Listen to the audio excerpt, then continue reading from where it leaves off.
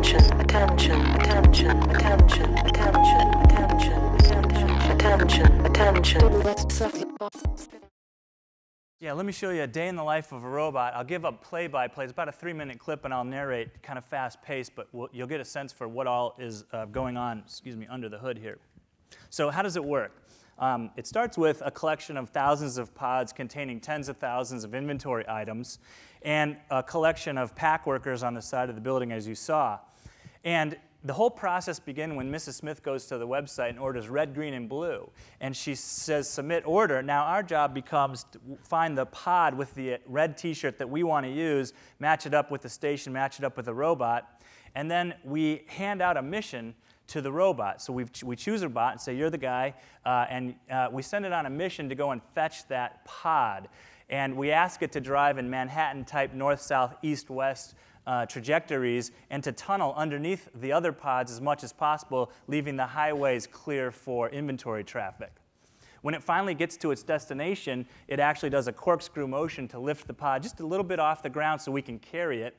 And then it'll actually step out onto the local street, and from here it's trying to make its way up to the front of the building where that highway is.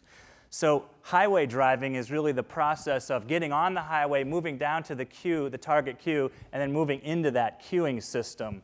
And there again, what we're trying to do is just make the work, so it's actually a lot easier when they move in real time to get across the highway. But you can see them drifting across the highway there. And we're just trying to arrive in the queue in time for the next pick. We don't want too many there. We don't want too few there. Here's an overhead view of the queuing that takes place or takes over at this point. Supporting the pick worker, they reach in, pick, scan, pack, and basically this is the effect if you're the pick worker. So they simply put out their hand and the product shows up.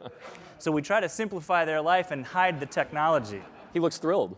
He's a all Kiva pick workers are happy pick workers. Here, you go back to the queue and you see behind the scenes, we've made her life incredibly easy, but we're actually rotating pods, bringing the next one in, and managing the whole on-deck process there. When they're done with the pod, of course, it now needs to return to storage. And so we think a little bit in reverse here and say, well, given what's left on this pod and what the current state of the warehouse is, we need to find a new spot. And it might be way in the back of the warehouse because there's nothing interesting left on this inventory pod. And so it leaves the queue and it crosses back over the highway and returns to the storage zone. And then it'll make its way, just like it did to the front of the building, it'll make its way to the back of the building.